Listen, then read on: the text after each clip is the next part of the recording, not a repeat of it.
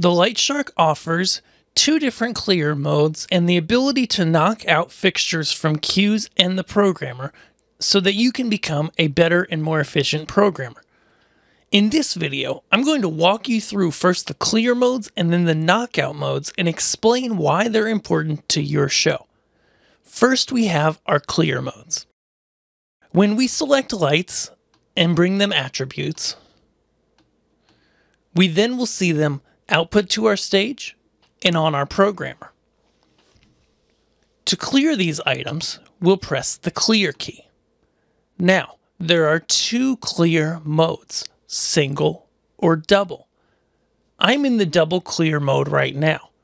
In the double clear mode, the first press of the clear leaves the items in the programmer and the clear button still illuminated, but deselects them.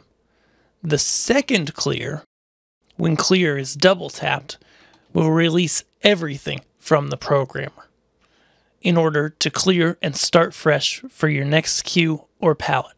In the single clear mode, we'll bring in parameters, they're in the programmer, and we press clear once and they are taken out of the programmer.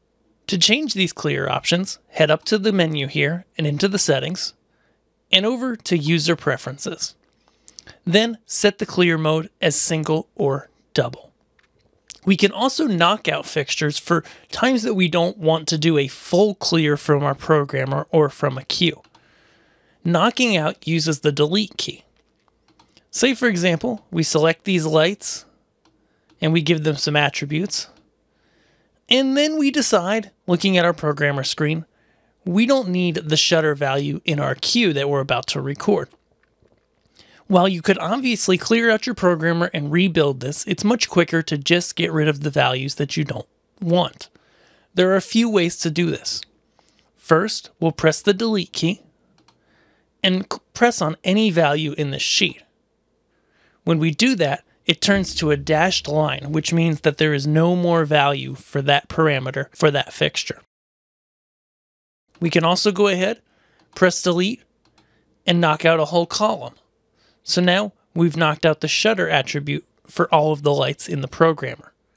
We can also knock out all the values for a single light by pressing delete, going back to the programmer window, and pressing the row for the light. As you can see, it disappears and it is knocked out. Knockout isn't just for programmer creation of new queues. It's also available with the edit function and also in the queue list window. If we do the quick sheet view, we can then press delete and press any value, any row, or any column to clear out the items that we no longer want within that queue.